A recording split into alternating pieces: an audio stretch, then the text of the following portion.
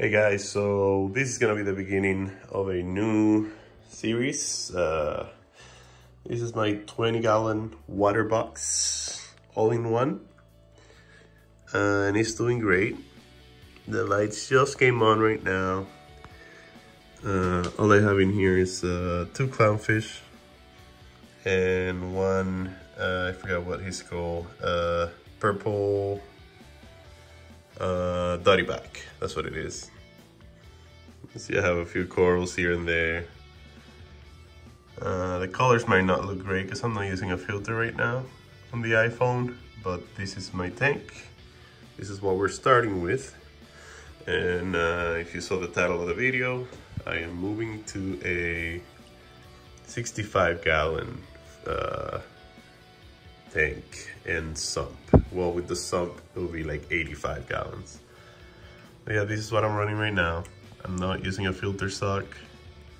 I find the filter floss works well, and it's just easier to toss it out. It's pretty cheap. I have some media in here, bivalves, a piece of dead coral in there, and some carbon. And here I just have my auto top off and my return pump. So yeah, this is what I'm starting with. And I have a few corals, just so you can see. Xenia, you gotta be careful with that. Those will take over the tank real quick. Some GSP, which also grows really fast. I have this blob right there I have to keep an eye on. Hopefully it's not gonna take too long to move everything, but just kind of wanted to show where we're starting at. I also keep my auto top off little container in here, and I have some other fish stuff here, tests, food, dosing stuff. So yeah, that's the old tank. Now let's take a look at the new tank. So here's the other tank, already piped for return and drained, painted black at the back, and it is about 65 gallons.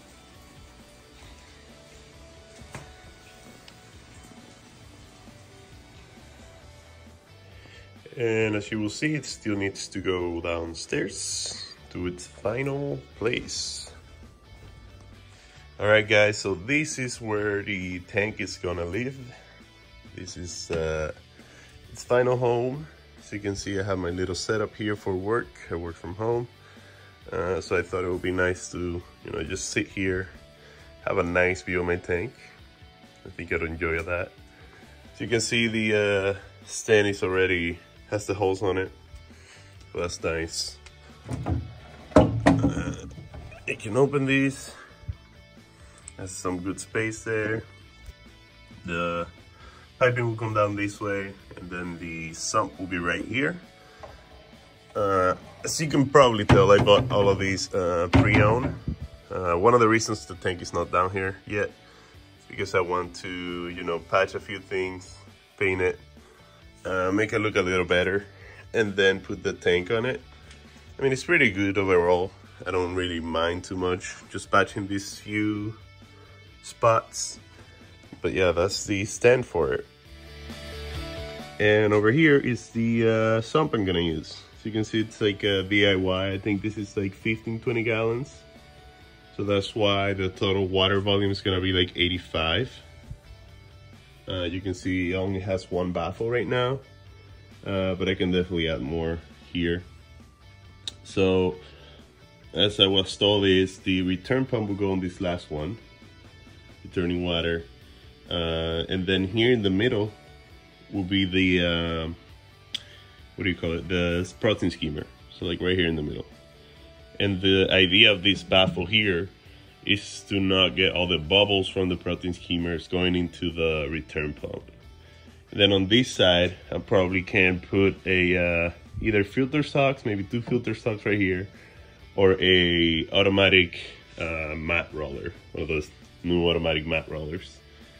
So yeah, that's what I got so far. Looking forward to, you know, getting this space cleaned up a little bit. There's a few stuff around here, but looking forward to setting up this tank. And yeah, if you want to see more of that, make sure to subscribe, because I'll be making videos all along the way. Thank you. Bye.